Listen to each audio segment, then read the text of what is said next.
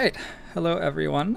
I'm Joe in Ribs, aka Steven, and I'm going to be playing a Long War 1.0 Iron Man Impossible campaign with you all. I'm going to be endeavoring to just ludicrously, ridiculously over-explain one aspect of the game per day.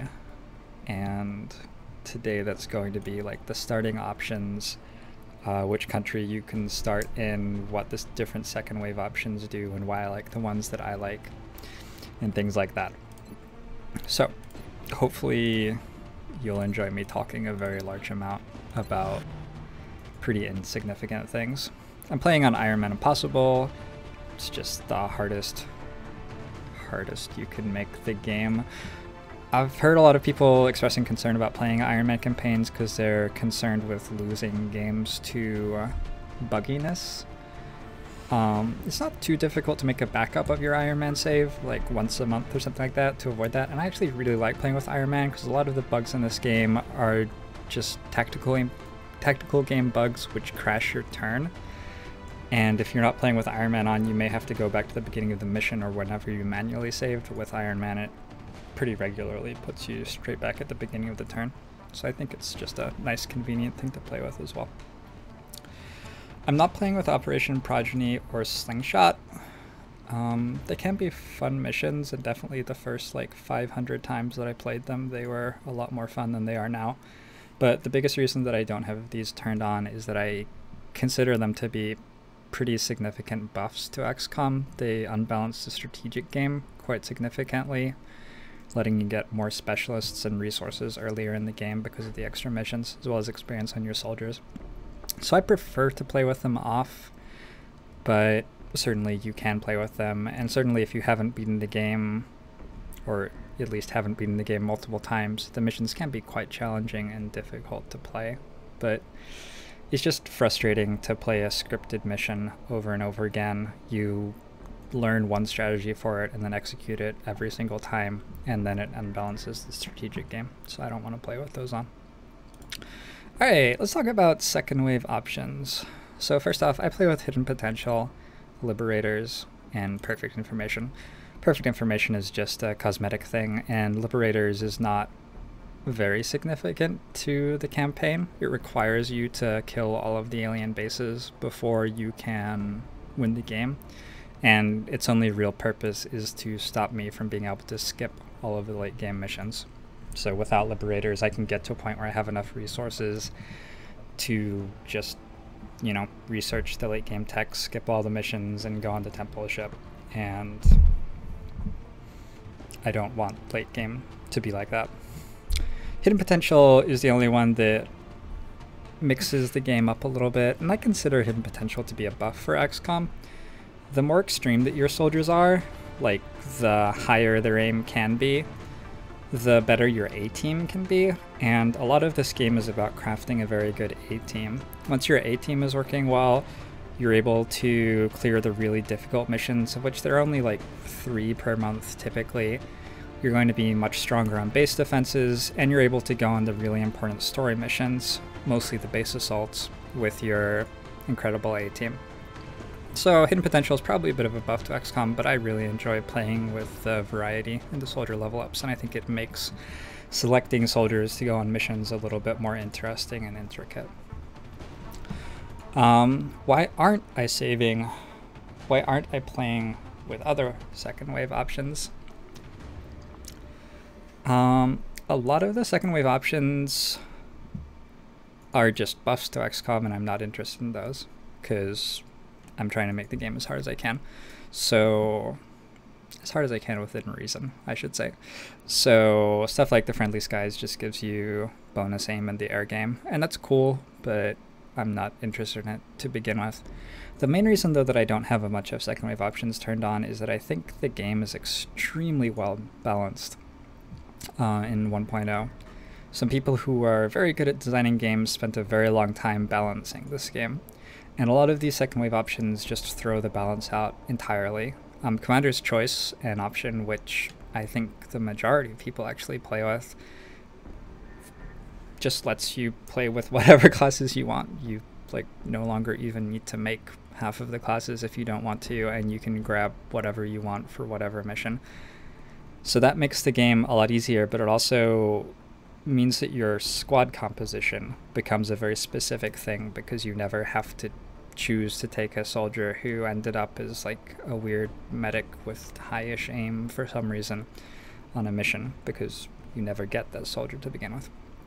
Something like Red Fog, this reduces the aim and will and mobility, just aim and mobility of units when wounded or damaged, which applies to aliens as well.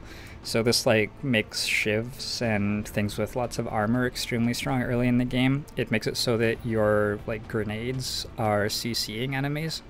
It changes the game pretty drastically, and the way it does so throws the game balance off, in my opinion. Even something like diminishing returns, which increases the cost of satellites with every one that is built. Sure, that makes the game a lot harder, but one of the really interesting things in this game is trying to decide how many satellites you want to buy each month. And when your next satellite costs you $1,000, that decision's completely gone. So I feel like a lot of these second wave options make the game more difficult by taking options away from you. And I want those options available, because I think that the enjoyment of the game, for me at least, comes from deciding which of the options to pursue. Okay.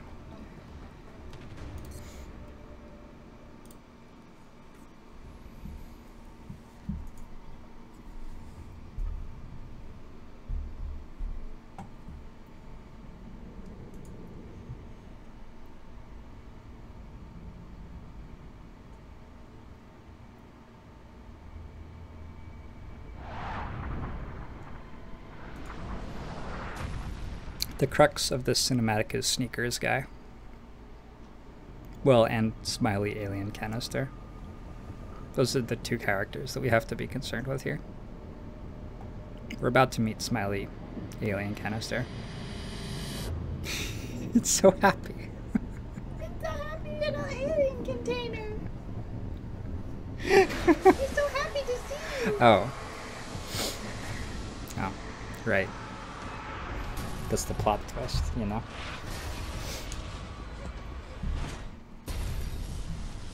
And this is Sneakers Guy. It's all about saving Sneakers Guy, who is presumably already dead, but what are we gonna do?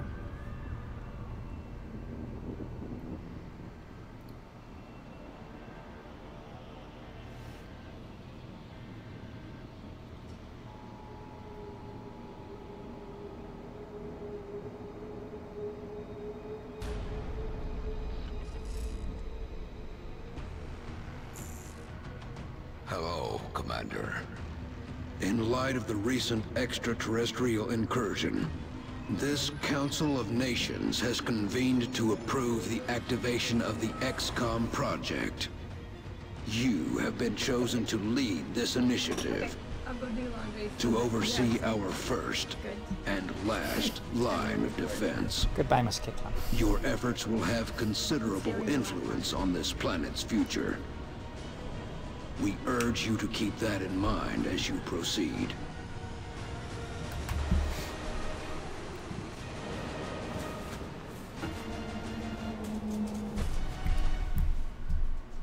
Good luck, Commander. Sir Faticus, I didn't actually decide what country I'm picking, which is awkward. Alright, select base location. This is something that tons and tons of people wonder about, because it's the first big decision that you make in any campaign. And for me at least, one of the things that's really uncomfortable is going into an extremely complicated strategy game, not knowing anything about any of the things involved. Like the first time I played Long War, I wasn't even sure what Will did. I knew what it did in the base game, but does it do the same thing in Long War? I don't even know. And suddenly you have to choose between 42 different options, all of which do different things. It's a little bit overwhelming. Long War is not a game designed for the casual gamer.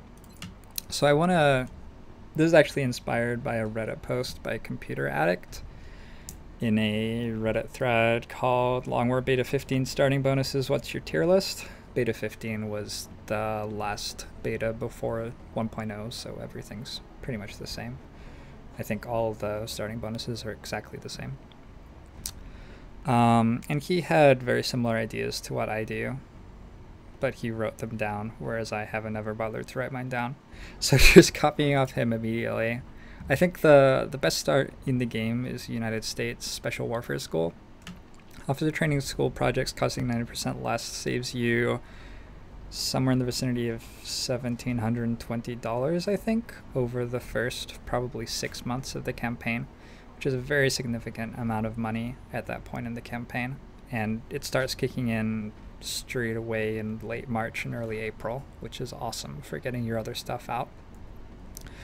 That's definitely not the only thing that matters here, and these starting bonuses are quite misleading in the way they display information, because it seems like Special Warfare School is the only really important thing here, right? But actually what's really important is that we started in the United States. The United States is a $160 funding nation, and it's on the best continent, and that continent only has 3 countries. So you only have to get Mexico and Canada, which requires 1 more satellite uplink. So theoretically you can have this continent bonus, which is the best continent bonus in the game, by the end of March. And that's just amazing for making your air game work. If you're going to try for laser cannons, which is probably the best play in Long War, getting that 25% discount on buying them is very important because they're very expensive. And even if you're not going for laser cannons, without laser cannons you'll need more interceptors, and those are going to cost more maintenance and more to purchase. And hey, North America cheapens that. So this is the best start in the game, I think, by a decent distance. And the other North American starts, even like United States on our own with no unique bonus, this is a very strong start just because of how strong the continent bonus is. Another very strong start, which I've actually never played a campaign off, is For the Sake of Glory in Egypt. Egypt's another 3-country continent, and it has a decent, if not as good, continent bonus, which again you can get by the end of March with a bit of luck, or by April, failing that. And Egypt gives you the Advanced Repair Foundry project, which gives fast repair time for aircraft, mechanized units, and damaged soldier gear, and the one we care about there is aircraft. And this is good for very similar reasons to why the North American continent bonus is good. North American continent bonus cheapens your interceptors, and For the Sake of Glory lets you have fewer interceptors because they repair faster. Interceptors are the largest investment in the early game and early mid game by a considerable margin, and both of these bonuses are cheapening them. So they're early game bonuses. This is a bonus where, personally, the strategic gamer that I am, I would discount this bonus pretty significantly because you can just research advanced repair eventually, and then this bonus doesn't do anything for you anymore, and I want a bonus that lasts forever, right? And same with the United States bonus, actually, because once you've completed all these projects, this doesn't do anything for me at all. But yeah, the early game is very, very important, and the fact that you're saving so much money in the early game makes these extremely strong. I want to talk about some like tier 1.5 starts that Computer Addict really likes and that I think are pretty good too. +1 mobility for all soldiers in Nigeria. It's pretty solid. It's getting that same African continent bonus. Cadre in Canada, giving you 4 corporals in the barracks, 1 of each superclass. This is very strong. This might even be S tier, honestly. Canada's not as good a place to start as the US because it's harder to intercept UFOs over Canada than it is to intercept UFOs over the US. And in the first month, something like half of your missions required you to shoot down a small scout with avalanche missiles, which is a very high variance equation. And it really sucks to fail to do that. And having your interceptors stationed near your satellite helps a lot because it's easier to get more interceptors in contact with the UFO. the North American interceptors are stationed here, and the satellite for the US is stationed like here. So that's one of the reasons why the US is so good. But Canada is still pretty good, and 4 corporals in the barracks is extremely strong for your tactical game. So I'd recommend this, especially if you're having trouble with the tactical game. Computer Addict likes survival training in South Africa, +1 hit point. Probably a bigger deal on Impossible than other difficulties. On Impossible, the aliens deal a bit more damage, and your soldiers can definitely be getting one shot early in the game. I typically will be bringing ceramic platings on a lot of my soldiers in March and April to try to get them to a hit point level where they're safe to not die in one shot, at least if they don't get crit. But definitely 1 hit point on the harder difficulties is really nice at the beginning of the game. And then out of Mexico, Wealthy Benefactor giving 500 bonus cash. This is sort of a litmus test starting bonus. A lot of the starting bonuses do stuff which you could just buy with Wealthy Benefactor. Like some of the starting bonuses gives you extra soldiers at the start of the game, and you could have just bought that many soldiers with Wealthy Benefactor, for example. So this is a pretty strong start. It's on the right continent. There's a lot you can do with 500 bonus cash. You do, of course, need to have a good plan for the strategic game laid out so that you can put that 500 bonus cash for good use. But in general, this is pretty good. Most of the other starts are not tier 1 or tier 1.5 just on the basis of not being on the right continent. So in Europe or Asia, you need 4 satellites to get the continent bonus, and you can only get 3 in the early game within reason. So those starts are heavily disadvantaged right from the start. But I want to give a special shout out to K Dorsey, which I have completed campaigns with. There's a very unique starting bonus. Country item requests occurring 40% faster. Actually, the way the math works on that, it gives you 66% more item requests. And the biggest thing that that does is give you more scientists and engineers early in the game. So this is a start that can catapult your strategic game better than others. And if you're going to rush for Gauss weapons, as a lot of people like to, or rush for mechs, as I really like to, or something like that, this is the start that's going to get you to that tech fastest, most likely. Again, there's a litmus test of wealthy benefactors out of Mexico. Maybe you could just use the extra money to build some labs and get there. But this is a very strong starting bonus, and it's only suffering from being on the wrong continent. Other than that, it's extremely good, and the rest of it is quite useful as well. Especially intel scans costing 40% less gives you a lot of money over the course of the campaign.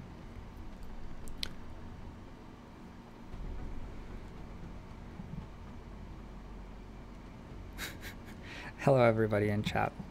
I am going to read what you say. ISIS, I didn't lose my last campaign. I declared it a win. Alright, I just pressed the back button, which apparently takes me back here. But my last UQ campaign I played with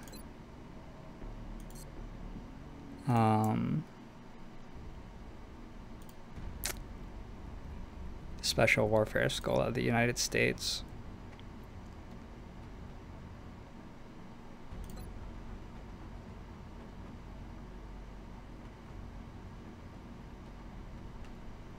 I'm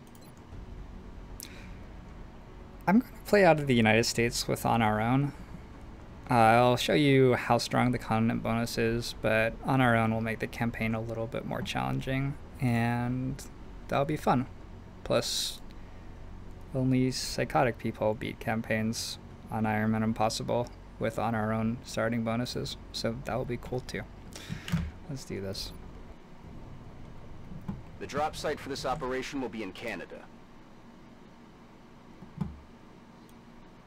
Sorry, I'm gonna edit my overlay, which is showing stuff from a different campaign right now, but you get the general idea.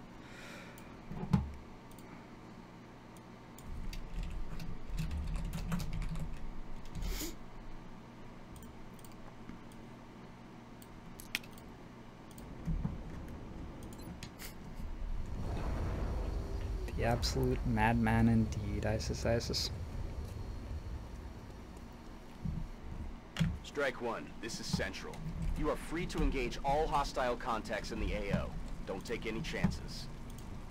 Alright, so I'm done super over-explaining. I'm going to be a little bit more chill now. We have one of the more challenging spawn points in the game, in my opinion. I don't think it's actually that bad for this point of the game.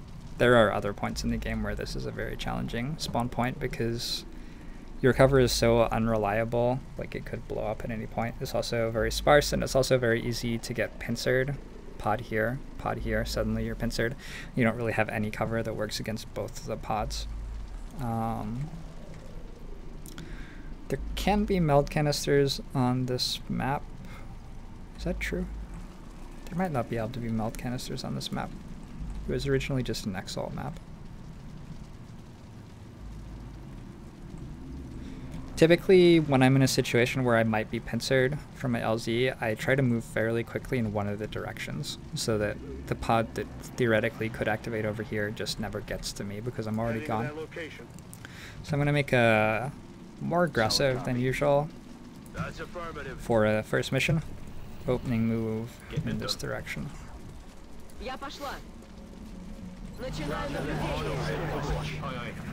Alien life on Earth. We're witnessing something never before seen in recorded history. That was really interesting. So this pod pulled. Unfortunately, none of my overwatches went off. And very interestingly, the sectoids ran backward and didn't really take cover. Aye, aye, Commander. Unfortunately, they ran far enough that we can't see them from any of the cover positions we could fire from. I'm going to pull another pod. Alright, welcome to why this LZ sucks. Hopefully the last pod on the map doesn't pull from over here. We're already fighting 7 sectoids though. And I can't really advance toward them, and I can't go backwards because there's no cover back here.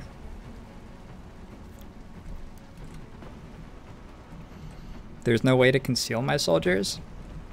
In a situation like this early in the game, being able to conceal your soldiers is hugely important, and it's just impossible right now.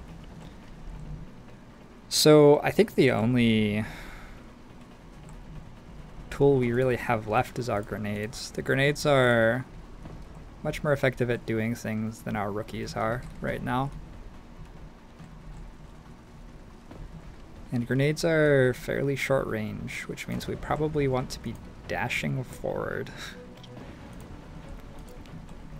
This could get nasty very fast.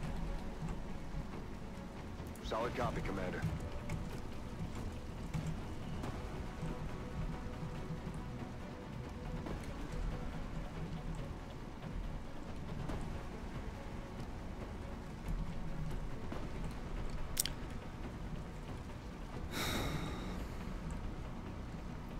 So I have sectoids up here.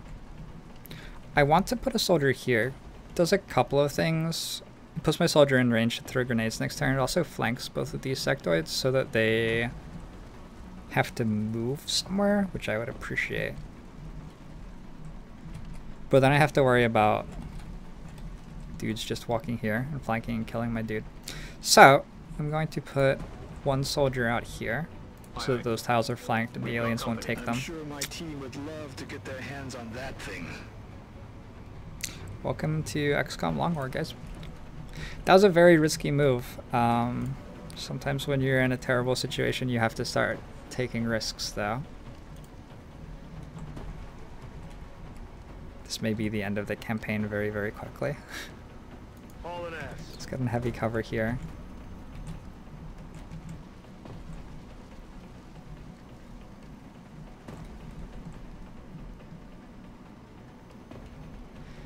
Every alien on the map is pulled, so now I can just dash wherever I want.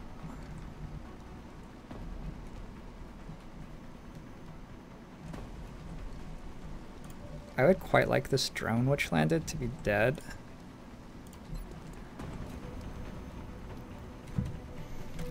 One, 2, 3, 4, 5, 6, 7, 8, 9, 10, 11. Secto's gonna just walk here and flank my guy, unfortunately. I'm not sure what I can even do about that? Like, I don't know. This is exactly why this is a challenging starting position. Let's move here. No, he's still getting flanked. I'm just fucked. Pardon my language. All of you good viewers. Let's move here. This is gonna be a terrifying brawl at absolute best. And yeah, would be nice to hit that. We'll see what happens.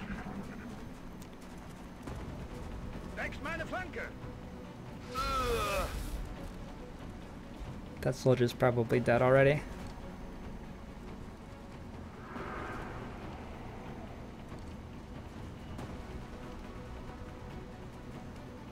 So drones don't shoot at past half of their range. Another thing that flanking aliens does is it freaks them out and makes them take defensive actions like suppressing you, although I'm not sure that that's good here. It's good for aliens to suppress you when you have more soldiers than they have aliens, but it's pretty bad when they have a billion guys. Okay, they're ganging up on one dude.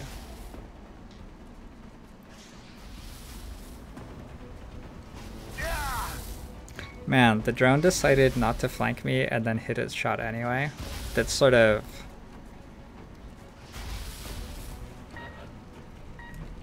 amazing.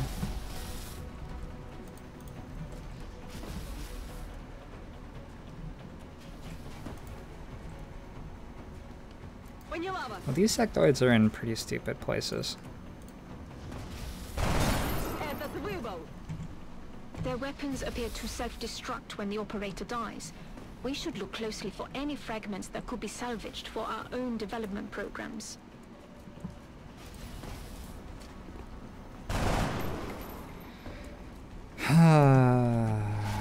This is why we don't equip our soldiers with assault carbines.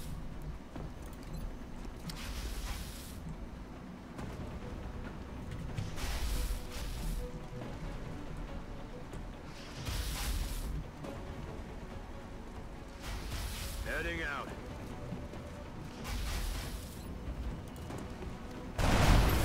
Bye-bye. That was a really nice shot to hit.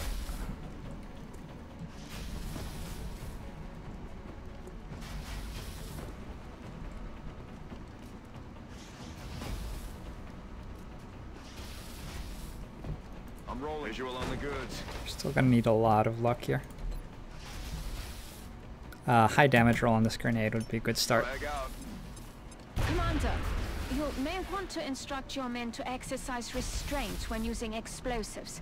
While certainly effective at killing aliens, they also destroy the artifacts we're hoping to recover from the bodies.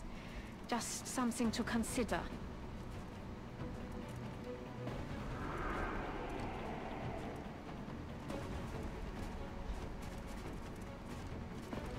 Can I get some help?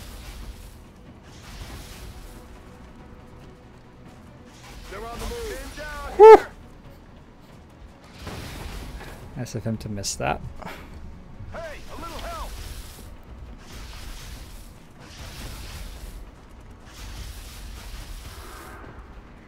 Okay, No, what's as long as they are No, spending this isn't right.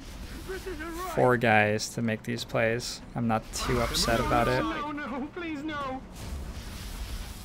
No chain panic is good.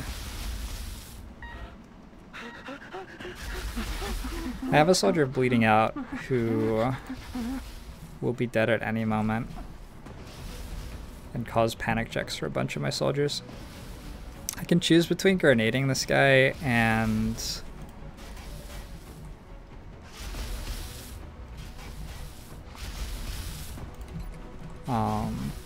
shooting him.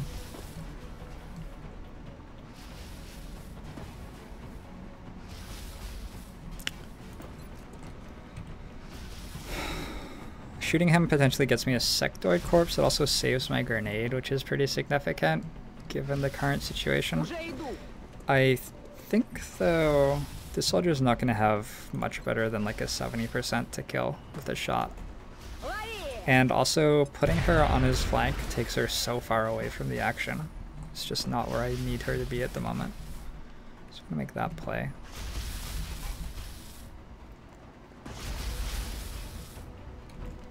Let's finish killing this guy.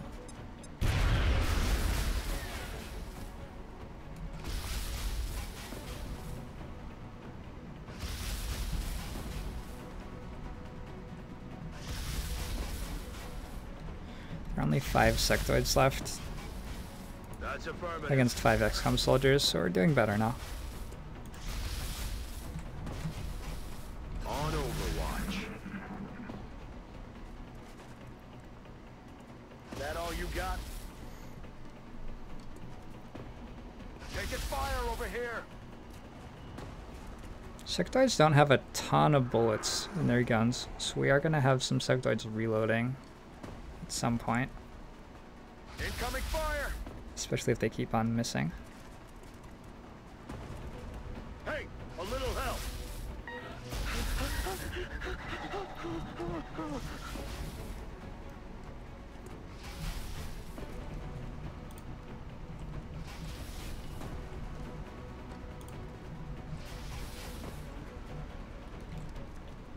Я пошла.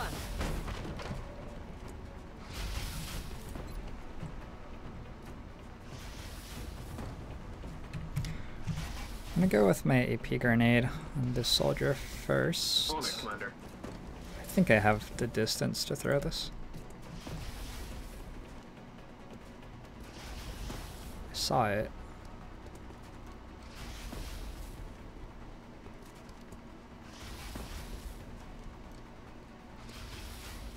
Why is... what?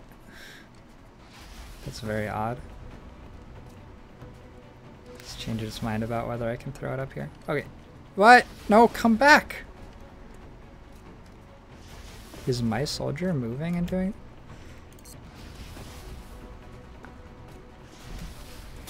okay. I managed to throw a grenade. Good damage.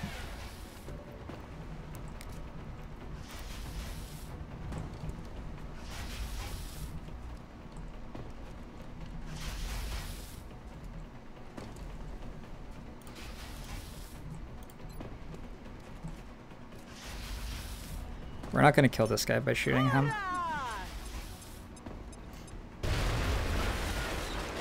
Apparently I'm also not going to kill him with grenades. High explosive grenades deal between 1 and 5. There's Meld on the map.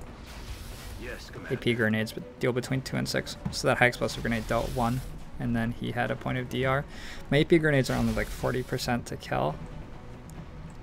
I don't honestly think that it's worth AP grenading him right now.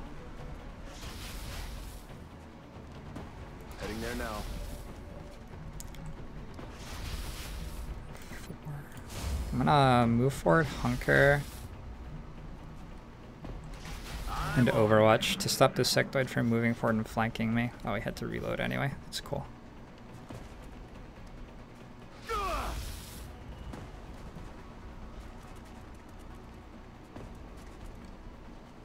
It's raining death over here. So moving this soldier forward to the heavy cover turned out extravagantly well. Did some decent things for me. Unfortunately, I've set the cover on fire. I'm rolling. Cover that I would quite like to be able to use. Hopefully we'll hit this. No longer a threat. Can't use this wall as cover because it's about to burn down though.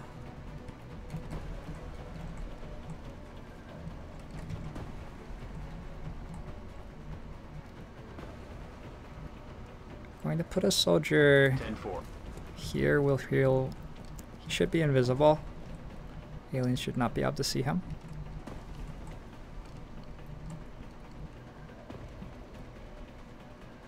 Я уже там. Another here. This guy, obviously, he's still mind frayed. He has 38 aim right now. He does not have enough mobility to get anywhere particularly safe. I think I'm going to Overwatch with him to try to pin the aliens in place, and then I can roll up the flank on this one next turn. And the other two should follow pretty quickly. This guy has 2 hit points, and I'm trying to work out whether I want him here. It's decent heavy cover. And I can move forward.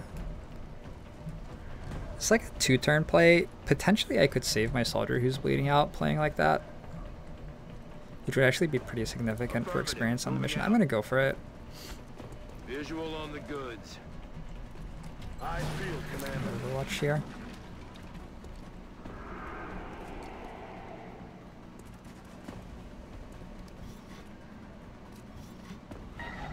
Okay, that was a pretty bad turn for the sectoids. Got the goods.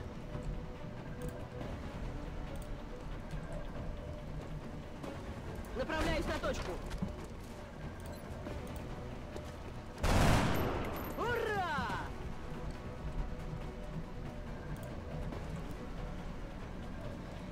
Man, I'm so close. I just barely don't have the movement to flank this guy. Have I explosive? I have a flashbang.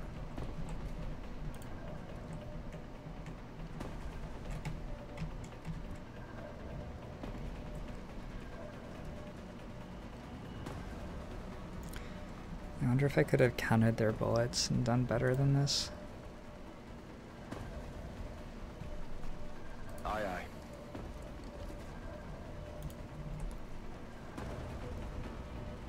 Okay. X-ray down.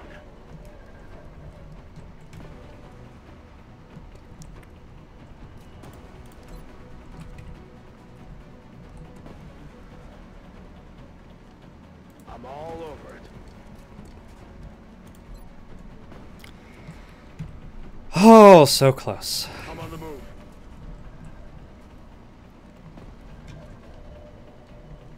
I think the only thing left to do, a little bit risky, but saving my soldier from bleeding out gets me Roger. 120 experience, which is very significant for my roster right now. If I flank this guy, he will move and expose himself to an Overwatch shot. No. Yes. Oh. Damn it. So close. Okay. So now the only people leveling up are people with at least 2 kills on the mission, of which I have 2 so far. I'm on the move. Just 2. Target's still up. I don't actually have this guy controlled. Getting it done. Um, I'm out of firepower. I might need to grenade him if I miss all of these shots. Ammo out. Failed to connect. Solid copy.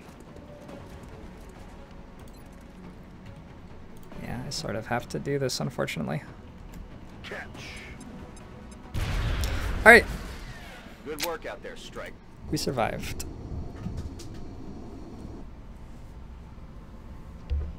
Commander to the research labs. Commander to the research labs.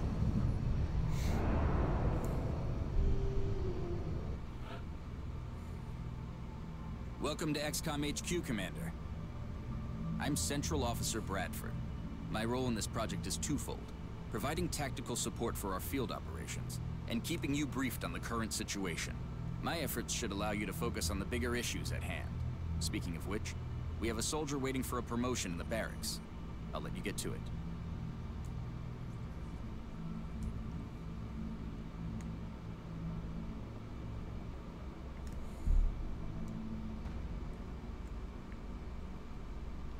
I did get 3 promotions.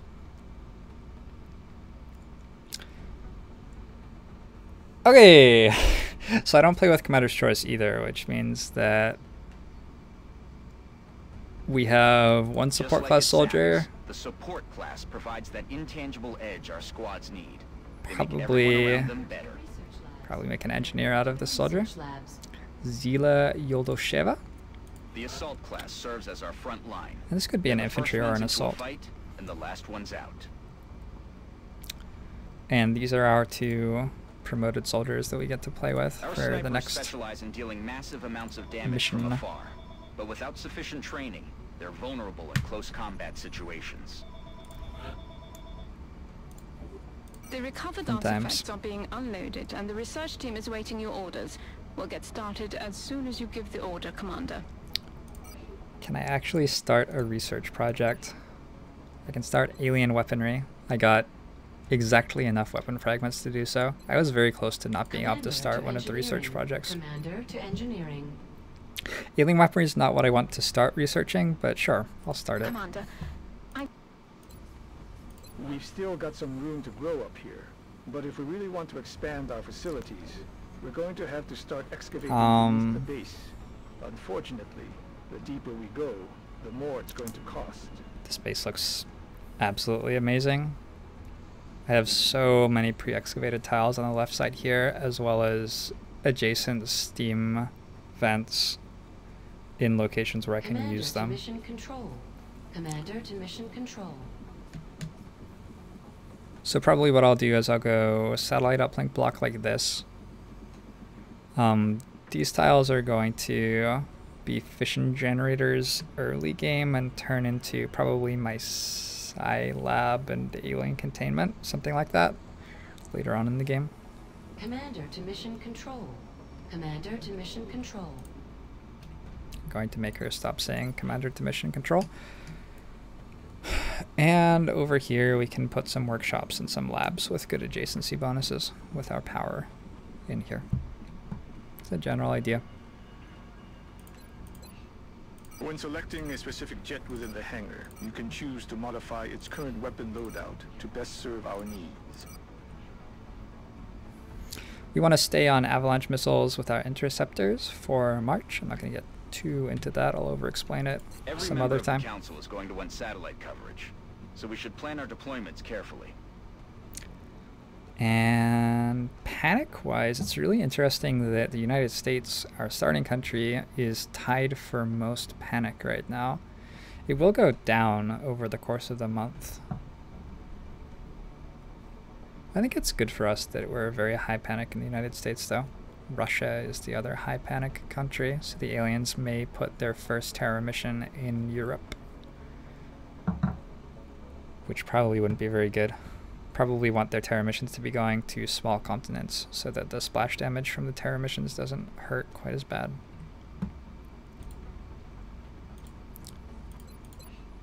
Barracks looks like this. Yep, that's the barracks. We're not going to get too into this right now. I like the look of these two 72 aim soldiers though.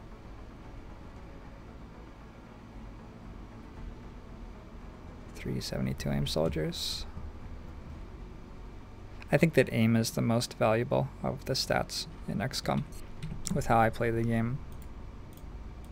I take a lot more shots than the aliens take. Okay, there's nothing else to do except start building stuff. That's important. We have $300 at the start of the game. I think you can argue for not doing this, but I'm going to spend all of them. I think 2 motion trackers are very valuable for Commander, collecting meld early. Our current satellite uplink facilities Get a are at satellite full going capacity. and get a shove. We should build additional uplinks as soon as... So the ship is going to be used for like early game bomb disposals. If we get a ton of missions all at once, the ship can go on 1 or 2 of them. The ship doesn't suffer from fatigue, and it's a very, very strong soldier early in the game. When meld is high in April and May, meld canisters typically get up to like 14, 13 in April, and up to 17, 18, 19 in May. The ship can go on missions, and it's a quick, tanky soldier that I don't mind losing too much that can help me collect the meld.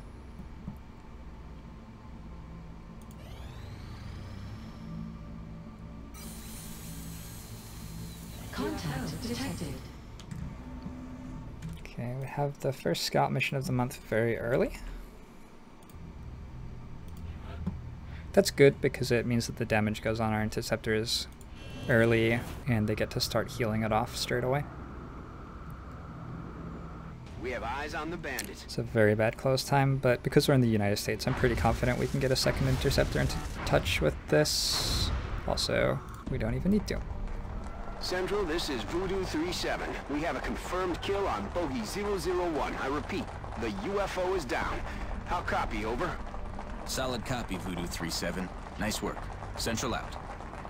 All right, people. Retask Recon Satellite Bravo and get me a visual on that crash site. She's coming into range now, sir. On screen.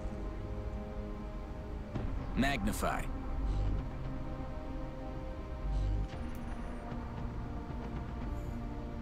Still in one piece. Commander, I recommend we get a strike team to the crash site immediately.